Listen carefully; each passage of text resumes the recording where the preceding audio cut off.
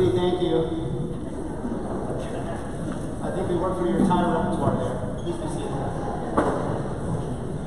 So you double dipped, didn't you? I know. It's all good. Oh, that's right. You get down there where you were already there. Oh my God. There you go. Like micromanaging the effort. Oh my God. It's like double tasking here. We're praying and working out. I just had my weight work. So this Torah, by the way, has like a coating on it, like a white coating. Not sure why it has a white coating on it, but it has it, and so that's what that means in terms of weight. Yes, it is heavier. We can put it that way. It is definitely heavier than the other Torahs, but very worthwhile. You know, it's probably my favorite thing to do during Rosh Hashanah. Well, any service where we amplify. I'm not sure which is better, having the kids up here or being out there amongst you. It's close. It's close, but it's good. It's nice to see all of you. Thank you for saying hello. Shana Tova and Tukah. So let's see. Let us go back. We moved ahead a little bit. So we'll spend more time in moments talking about our Torah portion for today. Of course, it is the Akedah, it's the binding of Isaac. And you can find it on 240. Thank you, Cantor. Those of you who join us on Saturday mornings for a Talmud class will attest to this, that there are texts that are easy to read, like Ve'ahavta l'reacha kamocha, love your neighbor as yourself. We do that during the afternoon on Yom Kippur. And there are texts a little harder to understand and embrace. The Akedah, the binding of Isaac, is just such a text. In fact, it's one of those texts, among others, that, you know, if you're in an audience that's very mixed, like lots of kids, not going to quite understand the complexity and intensity, you don't even have to read it out loud. You can read the Hebrew, not the English. Right? I made this comment earlier in the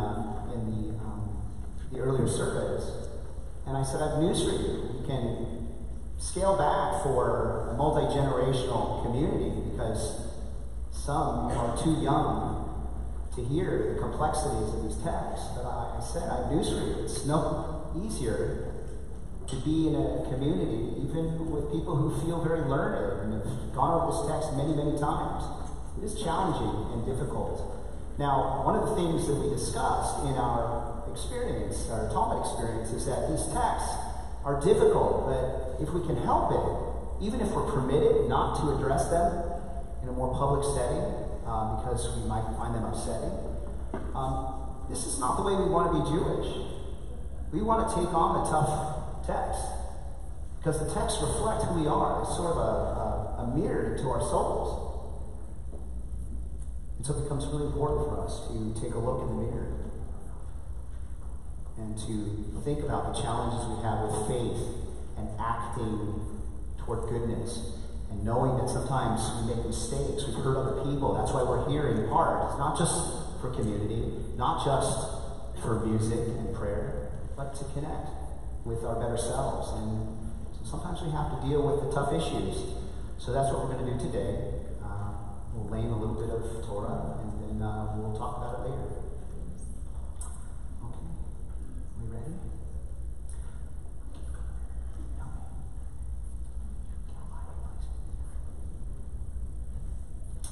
I'll be laning verses 1 through 3.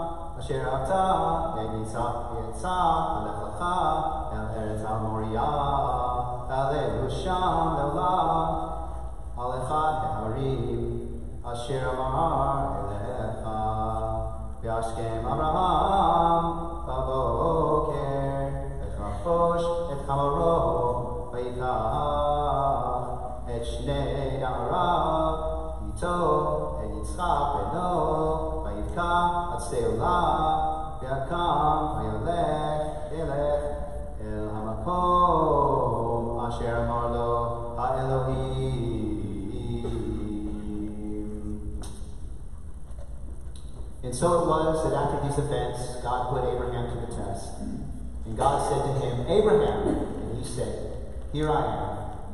And God said, "Come, take your son, your only one, whom you love, Isaac, and go forth to the land of Moriah, to offer him there as a burnt offering on one of the mountains that I will show you."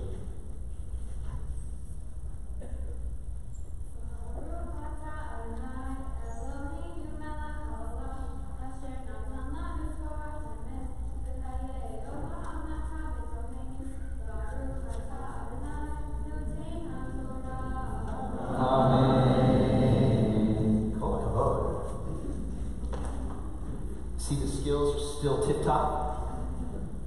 Two recent Benot Mitzvah. Fantastic. All right.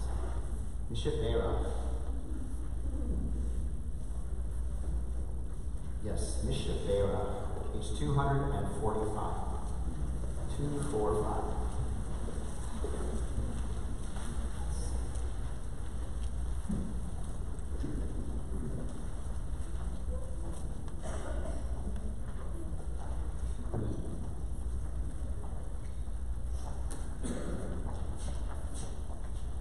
We have a remarkable capacity for moral imagination. And one of the things that we can do with that moral imagination is apply it to those in need.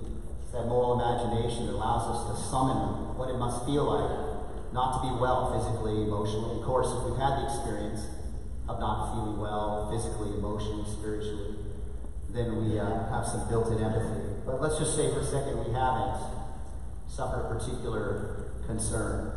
We can still summon this powerful imagination that we possess, this moral imagination, and summon things like Rahmanut, compassion, Hesed, grace, Ahava, love, Bina, discernment. Take all these virtues and put them together into positive action. And it comes out in part in Mishneh Berach, it comes out in part before Cholim, visiting people who aren't feeling well, and so on. So we're going to practice Mishneh Berach, and we're going to do so on behalf of the following: Noreen Alpert, Tanya Barliant, David Burchett, Thea Sora Bathaya, Olivia Dunmars, Lana Fields, Don Grandolfo, Werner Hyman, Jane Herron, Larry Heyman, Priscilla Hill, Harold Katz, Molly Clee, Robert Langfelder, Janine Love, Stephen Martinez, Gerald Marks, Richard MacArthur, Lloyd McClure, Stephen Melnick, Deborah Miller, Jimmy Miller, Scott Montgomery, Joseph Mosciani, Nicole Newcomb, Don Olson, Mark Perlman, Marion Crow, Alan Stapler, Leah Batsera, David Shefford, Kristen Rouse Skinner, Maria Sklanskaya, Alan P. Saraparu, Linda Stahl, Tommy Stein, Kirk Stokes, Xavier Trobes, Susan Drynap Weeder, Virginia Wharton, Sudra Atana Vasavi, Nachum Feibel, and Gedalia Masha. Now, we began an experiment last night with many of you to reach out to. I know that some of you have a number of people for whom you're saying Mishneh Berach. So, in the interest of timing and flow, I'm going to do the sweep here. I will not be able to make eye contact with every one of you.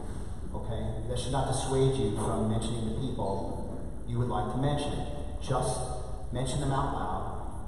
And if you need to mention the list beyond my ability to connect with you, that's okay too. All right? So we'll start from here.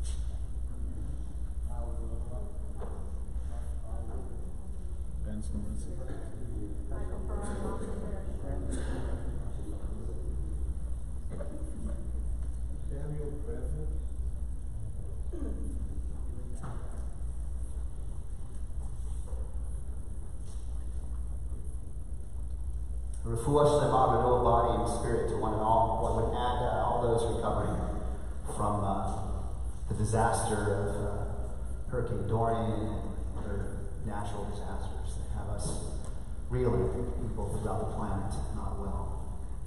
Page 245.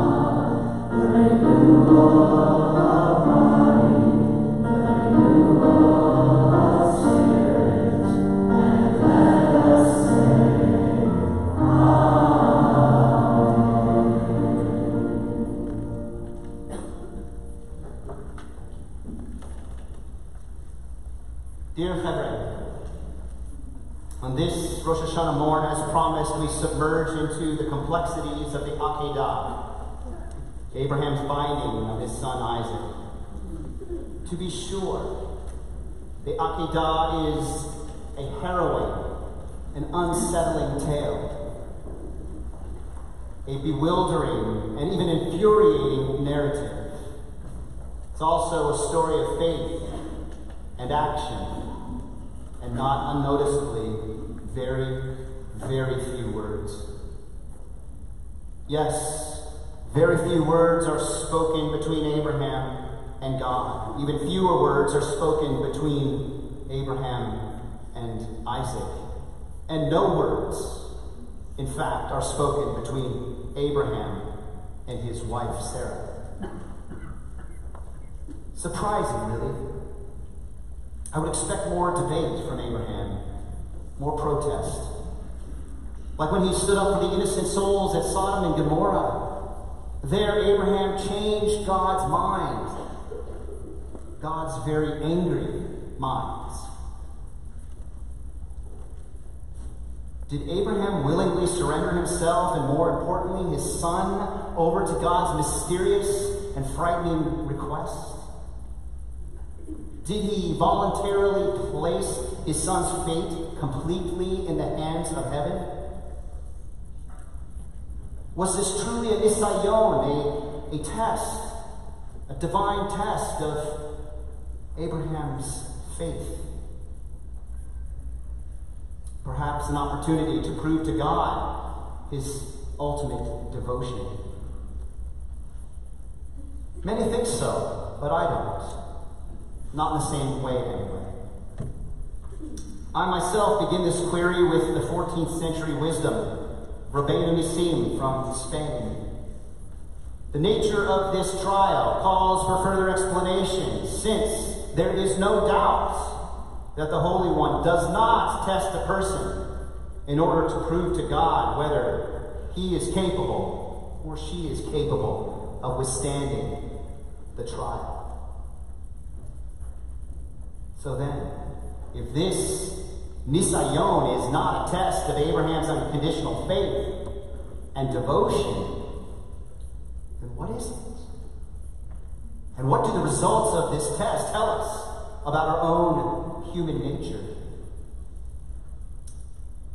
Abraham is an ish tzaddik, a righteous person, an extraordinary mensch. And in his own head, he understands this. How could he not? One sage asks. He's healthy, wealthy, and wise. And while far from perfect, life's been good to Abraham so far. So good that contemporary commentator and one of my favorite teachers, Rabbi Bradley Artson, wonders whether with so many gifts from God, can Abraham ever be sure that his love for the Holy One is not just a reasonable response to self-interest and personal reward? And so comes the real Nisayon, the true test. God knows Abraham very well. God knows Abraham is smart, thoughtful, and brave, a talented person willing to take risks to grow spiritually. God knows Abraham is a man of principle and that he loves his family.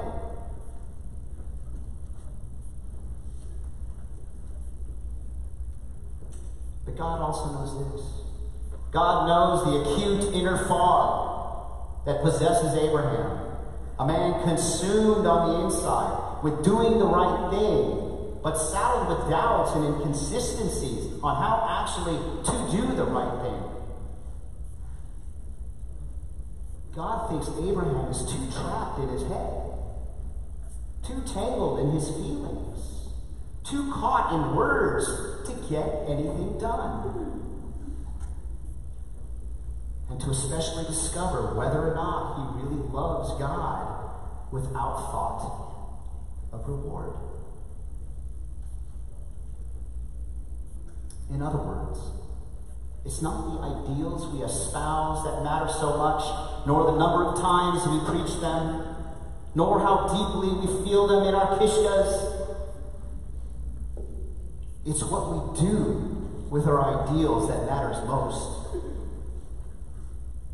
The reward is not in the love one receives from God for doing ma'asim tovim, for doing good deeds. The reward is in doing the ma'asim tovim in the first place, because it's the right thing to do. However, the reward is in just being a mensch. The reward is in just being a force for good.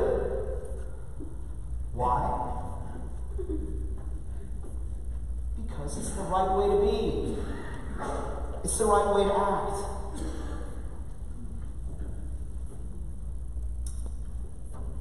In a more modern take, Rabbi Artson adds this. God tests Abraham to show Abraham that the ideal of one loving God isn't worth very much unless we translate that love into practice. Unless we have loved ones in whom we can cultivate God's image. In requesting that Abraham sacrifice for the sake of God, in requesting that Abraham sacrifice Isaac for the sake of God, God hopes to move Abraham out of his ruminations and toward the realization of how precious his child and every human being is.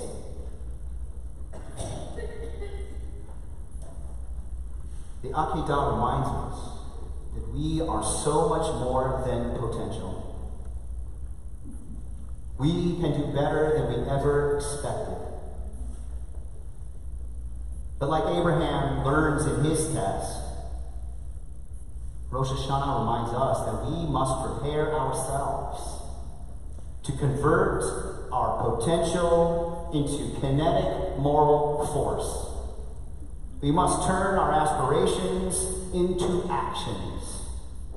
We must transform our menschlichkeit into ma'asim tovim, into good deeds. So, if it is our conviction that because we were once strangers in the land of Egypt, and we too know the heart of a stranger, then we must act in a welcoming and compassionate way. And if it is our belief that we are created B'Tselem Elohim in God's image and full of intrinsic worth, then we must act in an inclusive and respectful way. And if it is our priority to practice Tikkun Olam, to heal the world, then we must do our part to mend what is broken.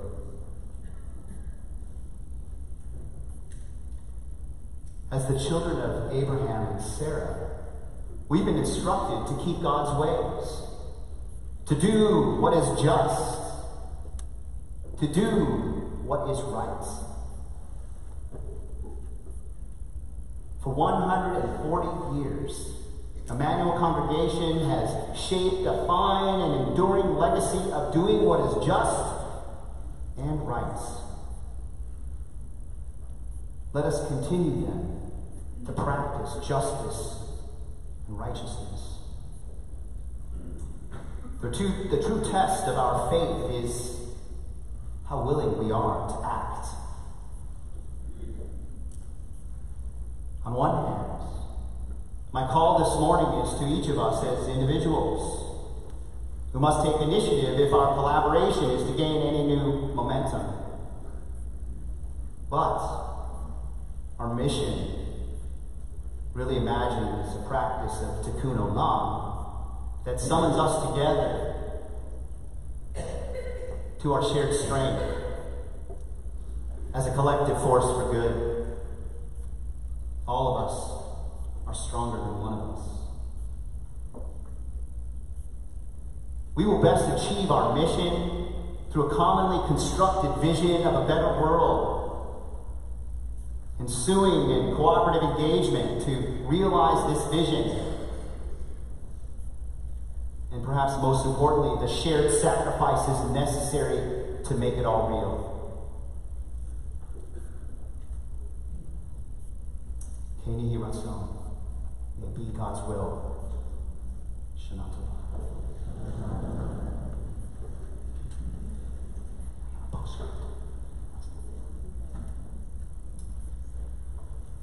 So, P.S. I'm delighted to call up the captain of our Tikkun Olam team, Laurel Crown, for a specific call to action. Laurel and to our entire Tikkun Olam team, I'm most grateful for your work and your leadership, your service to our community. Kol Kavod, you have all my respect, and I look forward to your words, Laurel. And again, Shana Tova Metukat to one and all.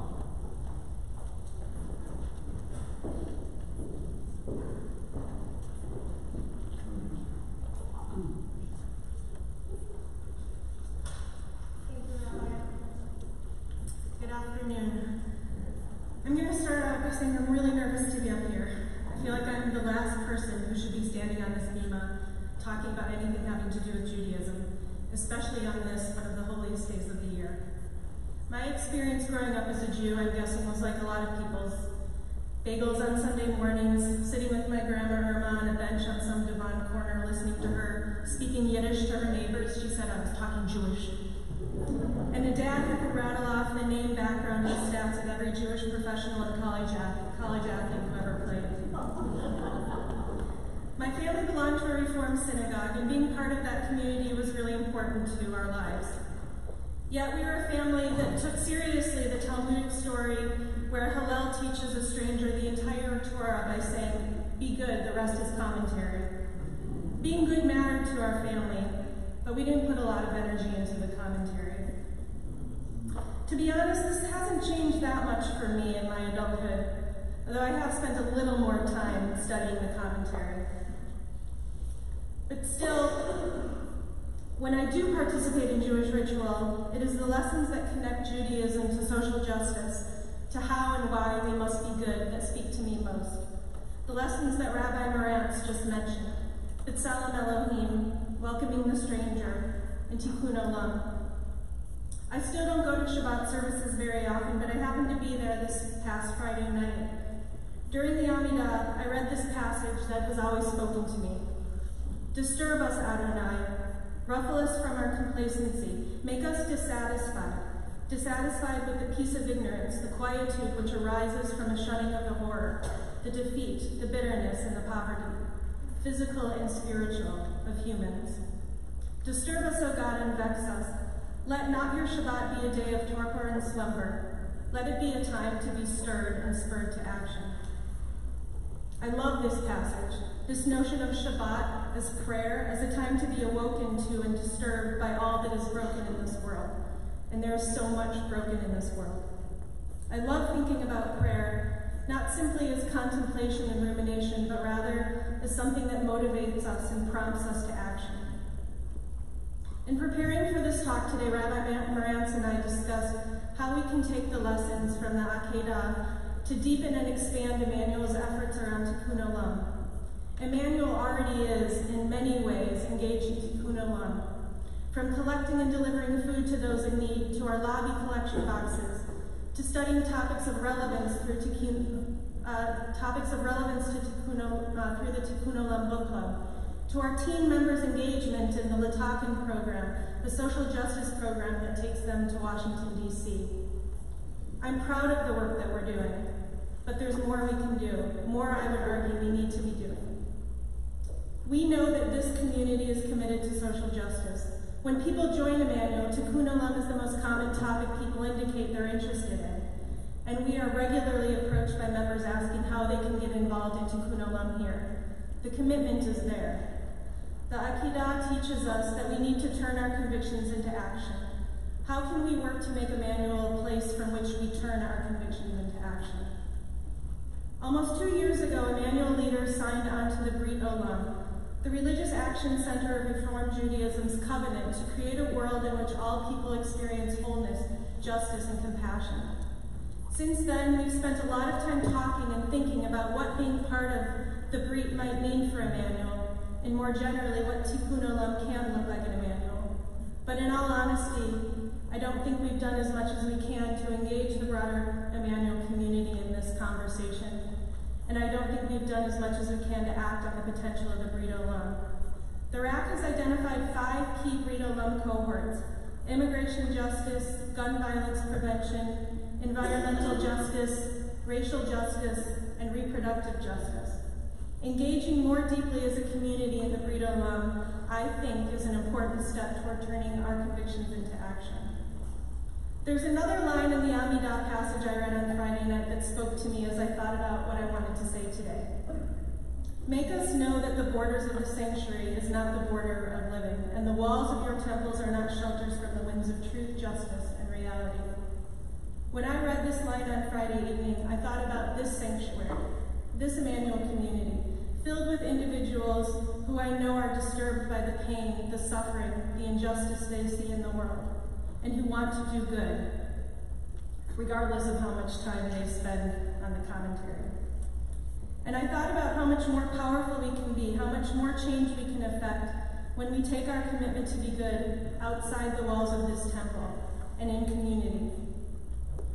So I will end with this call to action, with an invitation to all of us to first consider our own personal brief, our own covenants to Tikkun Olam, to consider for ourselves what it means to be a force for good, and what we are willing to do to turn our values into action. But this is also a call to action for us as the Emmanuel community, an invitation to learn together, plan together, act together, to continue to build Emmanuel as a place where our Jewish values are transformed into actions that bring wholeness, justice, and compassion to our world. Shana Tova.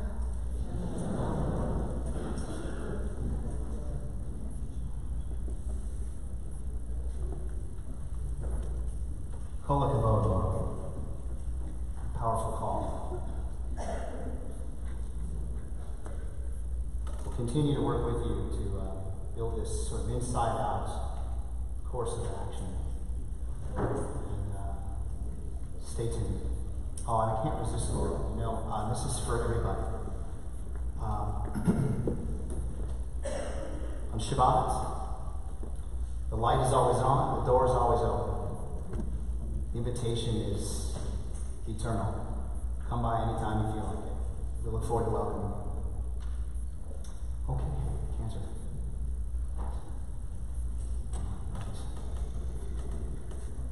What's that?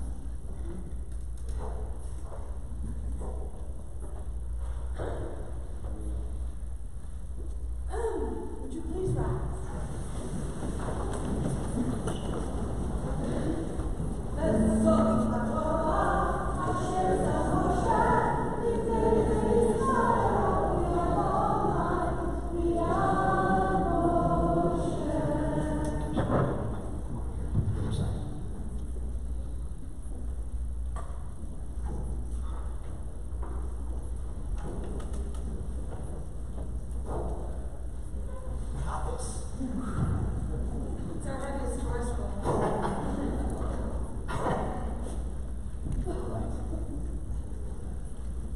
Big Bertha got the call today.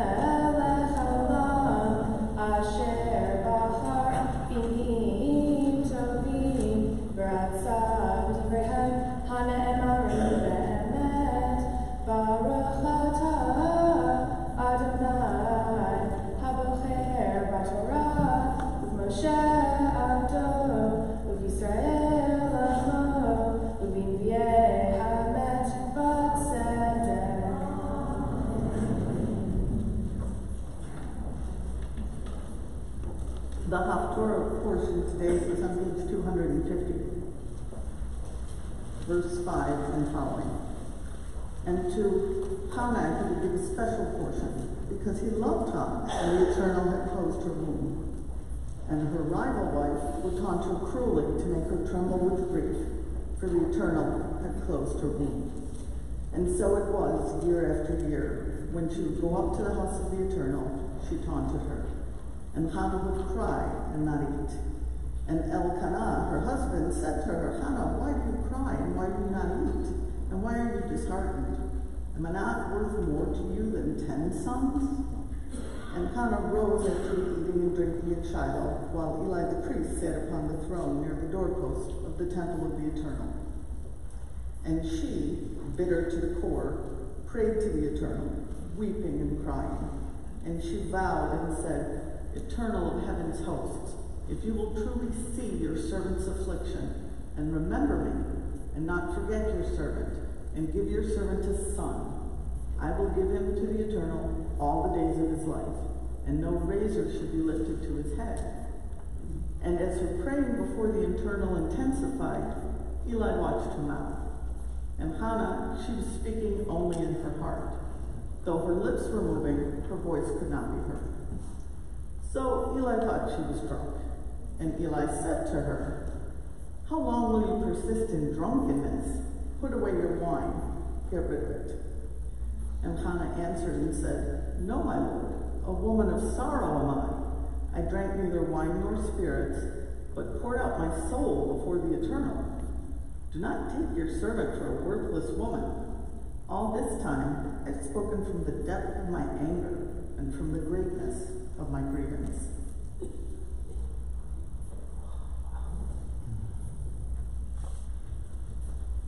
Baruch atah Adonai Eloheinu melech haolam, sur kol ha'olamim, sadik b'chol ha'orot, ha'el ha'ne'eman, ha'omer v'yoseh, ha'mdaber v'kayim, shekol devarav emet v'tzedek, al ha'torah, ve'al ha'avodah, ve'al ha'nevi'im, ve'al yom hazikaron hazeh, shenatata lanu, Adonai Eloheinu, l'chavod u'tifaret, al ha'kol Adonai Eloheinu, אנחנו מודים לך ומברכים אותך, יתברך שמך בפי כל חי, תמיד לעולם ועד, וברכה אמת וקיים לעד, ברוך אתה אדוני, מלך על כל הארץ, מקדש ישראל ביום הזיכרון.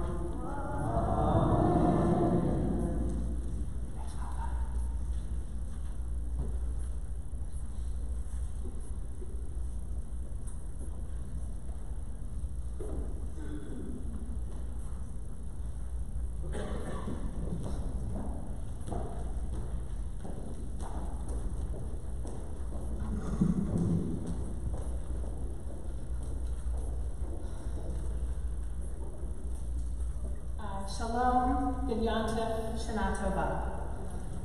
I'm Leah Jones, my pronouns are she, her, and I am honored to stand before you as the president of Emmanuel Congregation. I came here for the first time in December 2004, and have been hanging around ever since. If we've never met, it's because some years I'm here more than others, but I find that that's the natural rhythm of modern life. I'd like to start today with a little bit of Torah from Bereshit 21, the chapter immediately preceding our reading today, and also from today's Haftarah portion. We learn about Isaac's birth and how Sarah said, God has made joy for me. Whoever hears will rejoice over me. The words joy and rejoice are how we come to Yitzhak, the Hebrew name of Isaac. In other words, the birth of Isaac is accompanied with noise and celebration. According to our tradition, Sarah was 90 years old, but that age did not stop her from making joyful noise and celebration. We also read about Hannah, who entered the temple and prayed silently for an end to her infertility. No one had ever prayed silently before. Eli, the high priest, thought she was drunk, but her silent prayer was answered, and she ultimately dedicated her child to God. One lesson that we can learn from these portions is that both noise and silence are equally important in our tradition. We are a 140-year-old congregation that is built to last, but sometimes, lately, it's a little too quiet in this building. Look, I'm not extrapolating a Jewish view of noise, a love of noise from one Torah portion. We're a loud culture. Our history, our lives are filled with study halls, learning and arguing, laughing, music and dancing, storytelling, and so much more. In this context, I wanted to tell you a little bit about my summer experience. This summer, I went on a week-long trip to Poland as a member of an international Jewish delegation who was there to learn about Jewish life in Poland. We were not just there to understand the horrors of the Holocaust, but the 1,000 years of Jewish life in Poland before the Shoah and the 70 years of Jewish life since the camps were liberated. The most surprising part of the trip for us was meeting the Jews who still live in Poland, people who survived and returned to Warsaw as early as 1946. People raised in the Jewish communities in Krakow in the 1960s. But then Poland faced a silence under communism, and parents started to hide their heritage from their children for safety. Everyone we met spoke about the silence. I met Betty Q. She grew up Jewish. She knew she and her mother were Jewish, but she didn't know there were any other Jews in Poland because of the silence. Today, she organizes an alternative Jewish festival in Krakow. I met Kat Korezki. In her 20s, she kept asking her mother and her grandmother if they were Jewish. She just had a hunch. When they denied it, Katka converted to Judaism. After her grandmother died, her mother told her the truth. They were Jewish. But her mom kept her grandmother's secret because of the silence. Katka is the author of 2 books about the modern Jewish experience in Poland. I met Andre, who grew up Catholic, and then took a 23andMe DNA test, which told a new family story. He and his mother had began a path to discover their roots, though his brother was not interested in joining them on the journey. But they didn't know their family history because of his silence.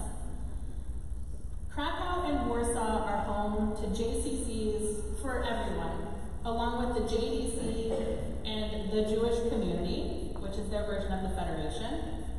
There are Jewish day schools like Lauder Midrasha for children. There's Birthright Israel and Hillel for college students. In Poland, these Jewish institutions serve as a place where our Jewish brothers and sisters can discover or remember what it means to be Jewish and how to be Jewish. These institutions are vital to overcoming a generation of silence and are making noise. At Rowdy Shabbat dinners in Krakow, a kosher Sunday brunch in Warsaw that rivals anything in Wicker Park, and welcoming every stranger who comes to discover their Polish and Jewish roots. I'm telling you about the shift from silence to noise in Poland because I believe that Jewish institutions are as important in Chicago as they are in Poland. I believe that a synagogue can be a place where people of all ages learn how to live Jewishly, ethically, and where we educate our community's children. We must embrace both the positive, joyful noise and the meaningful silence of prayer and meditation that comes from being a central location for Jewish life, imbued with meaning and community, silence and noise. I know that as a Gen Xer, I'm not supposed to think I'm not supposed to love synagogues or be too into brick and mortar stuff. But I love Emmanuel Congregation. I love this building and I love the people in it. We need physical gathering spaces where we can learn together and then take that into our hearts and make for richer, more meaningful lives, and to make some noise. We must continue to extend our understanding of a synagogue to include, once again, being a center where people come to laugh, to learn, to experience something new or different, to leave our holy building slightly transformed, visit by visit, just as people in Krakow are transformed with every visit to the JCC. As president of the congregation, this is where I shift gears and make a pitch. I have 2 pitches. The first is a traditional sort, a pitch for pledges. In the engagement brochure, which is back for its 2nd year, thanks to the hard work of our office, this is your guide to everything going on in Emmanuel. So whether it's your first time here or you're a 3rd generation member, I think you'll find this engagement brochure has a lot of great information and a lot of doors for you to walk through. It also has a pledge envelope. I'm asking you to think about the importance of this Jewish institution in your life and ask that if you can afford to give above your dues, that you make a commitment to our community. We are here because of the leadership and community giving of generations before us, and I look to this room to sustain our congregation for the generations to come. My second pitch is an invitation that you help us create meaningful silence and joyful noise. Many of us want to fill these walls and transform this into a place that you want to visit more often, to transform yourself bit by bit. And to do that, we need ideas and volunteers. We are looking for ideas for events. They might be open mics, storytellers, meditations, concerts, classes that convey our ethics to the world. We want to educate, engage, and entertain all of Chicago and make our community a bit larger and more encompassing. We want to introduce more people to our tradition of being open and caring. But we also have so many great things happening already, and volunteer opportunities are waiting for you. Like we've mentioned, this is our 140th year. You may have noticed a special logo showing up on collateral this year. The weekend of October 19th and 20th, we'll kick off our 140th celebration by participating in Open House Chicago. We're hosting a storytelling event called People Who Usually Don't Lecture that includes Demedu Pongo from MTV and our own Shipper Lurch, along with 7 other speakers. That's also the weekend of Simchat Torah and consecration. In March, we will celebrate Legacy Weekend, and we're currently building the committee. You could join the membership committee. This is a group dedicated to recruiting and retaining members, with experiments like making name tags more readily available during services and events as part of audacious hospitality. If you're in your 20s and 30s, you can join EDGE and plan the events you want to attend, not the events I think you want to attend. If you like breakfast, who likes breakfast? People like breakfast. You can volunteer on Sunday mornings in the cafe, which is a fundraiser to provide camp scholarships. So you get the idea. Please find me. Text me, tweet me, Facebook, whatever. Tell me what you'd love to see, what you would love to see here, and how you can help us do it. Join me in bringing the noise back to Emmanuel congregation.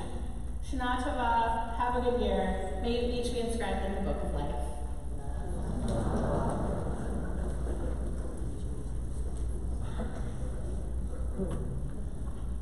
Leah, I'd just like to say that not only are you a worthy darshanik, a worthy interpreter of Torah, but you are an amazing leader of an esteemed Jewish community. I was very proud of your influence and the influence of the Board of Trustees that serves along with you. And what I appreciate most about you, Leah, I've shared with you, I want to share with everyone else.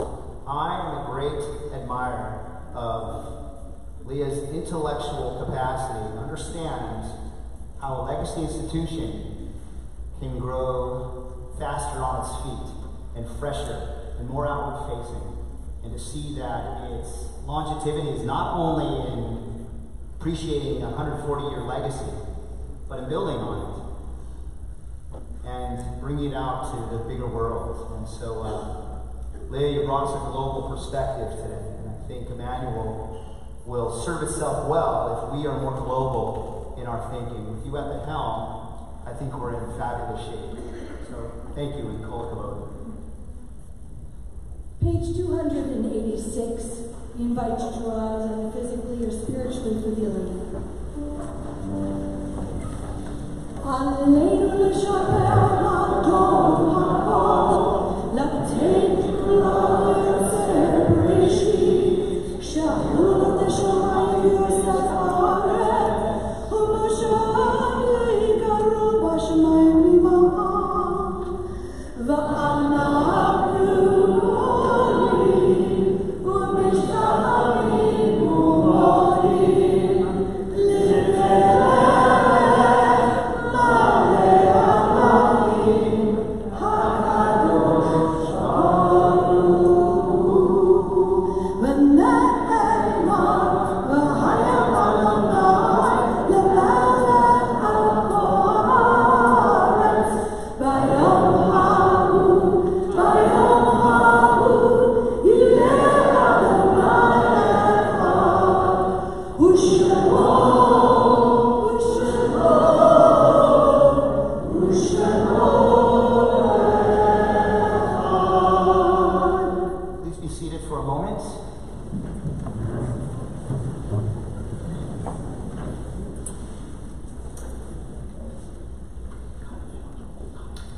The mourner's Kaddish is found on page 292.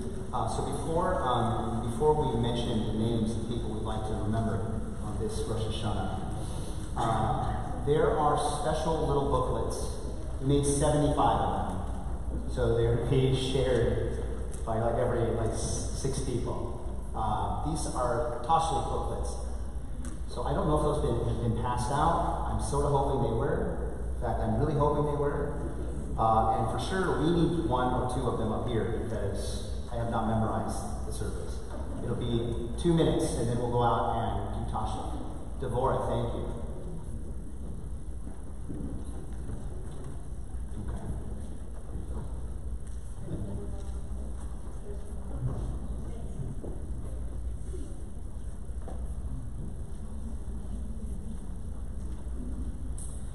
In the spirit of the creativity of this day,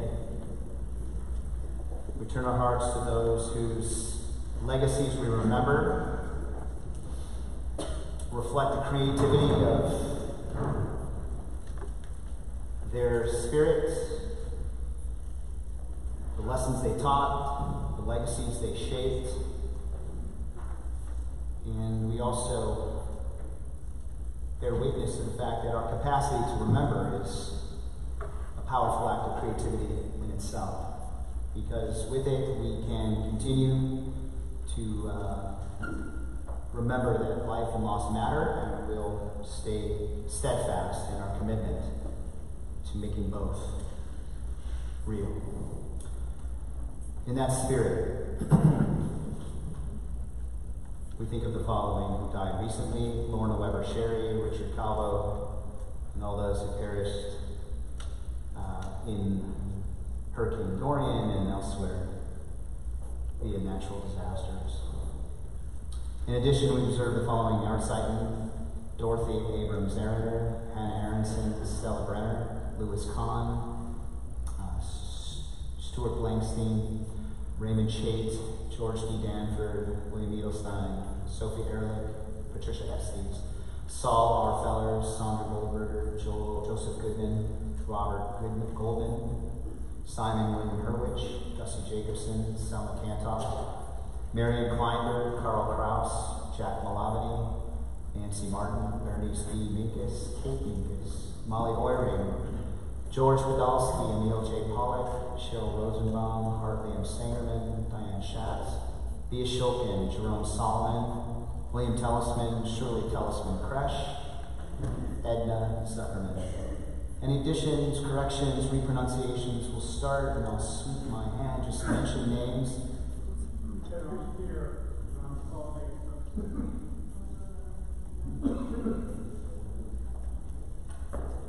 Michael Bauer.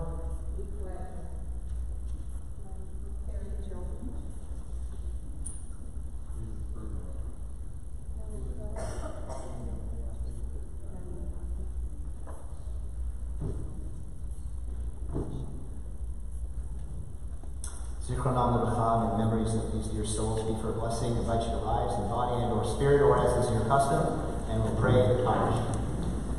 V'yitgadal, v'yitgadash, Shemei Rabba, v'alma nivra v'yodei, v'amlich malchutei, v'chayachon, v'machon, v'chayei b'chol beit Yisrael, b'agalam v'zman kari, v'yimeru, Amen. Yehei Shemei Rabba, לעולם ועולמי עלמיה, יתברך וישתבח ויתפאר ויתרומם ויתנשא, ויתהדר ויתעלה ויתעלה, שמי קדושה בריחו, לעילה ולעילה מכל ברכתה ושירתה, תושבחה ונחמתה, דברה בעלמא ויאמרו, אמן. יהי שלום רבה מן שמיים, וחיים עלינו ועל כל ישראל, ואמרו אמן. עושה שלום במרומה, ויעשה שלום עלינו ועל כל ישראל, ואמרו אמן. May the one who makes peace in the heavens bring peace to all who mourn and comfort to all who are bereaved. We say, Amen. Be seated, please. Ein Keloheinu, 299.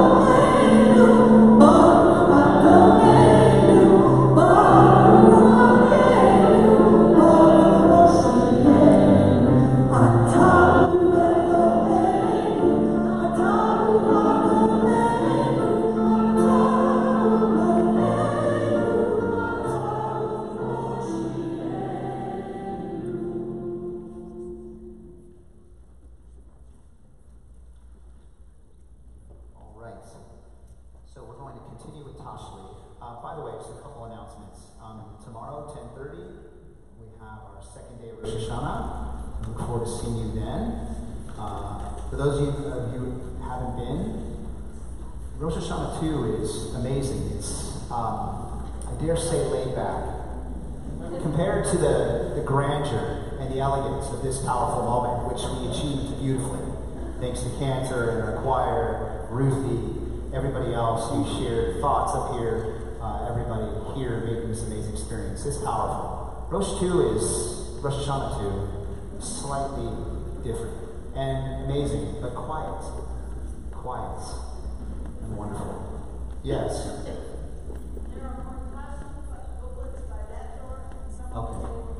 So the booklets, at this point, if you don't have them, will be a nice souvenir. Shelley and I will read them out loud. No need to look at them. Just listen carefully.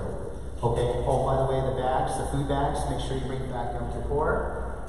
You want to feed the hungry, and that's it for now.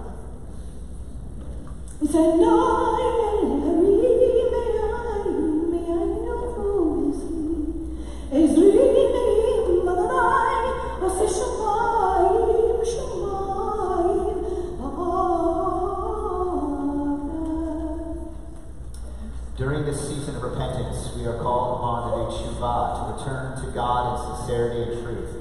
Through prayer, study, reflection, and ritual, we strive to begin the new year in a spirit of humility, self-examination, and spiritual renewal.